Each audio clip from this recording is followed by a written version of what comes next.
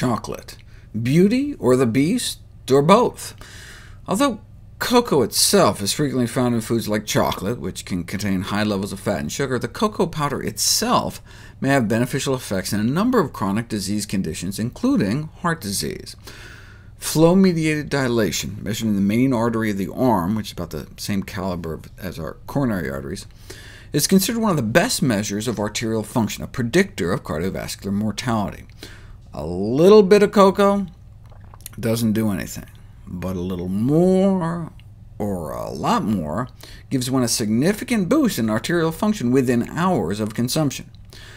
How much does it take? Not much, just a teaspoon of a natural cocoa powder, which would be like a tablespoon or more of Dutch cocoa.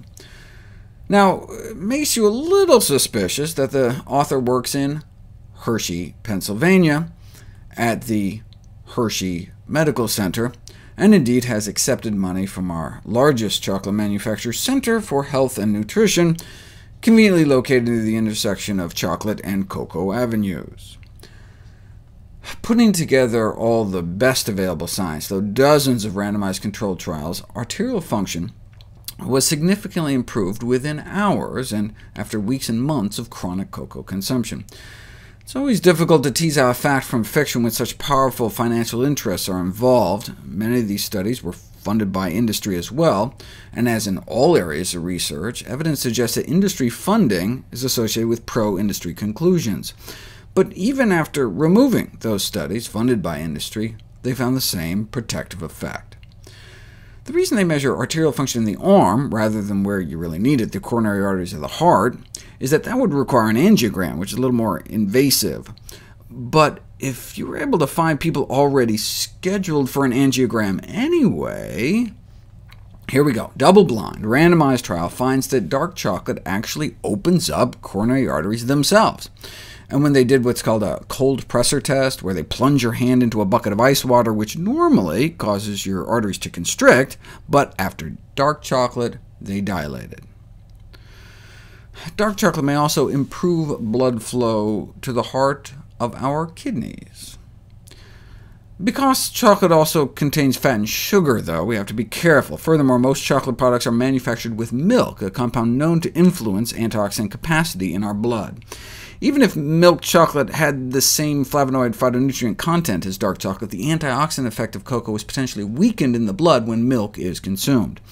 So not only are there triple the antioxidants in dark compared to milk chocolate, but the milk actively works against the effects in the human body.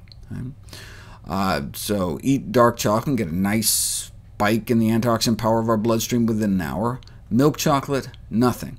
And if you eat that same dark chocolate with a cup of milk, the benefit is suppressed. The addition of milk, either in our stomach or in the chocolate itself, inhibits the within-body antioxidant activity of chocolate and the absorption into the bloodstream of one of the target phytonutrients.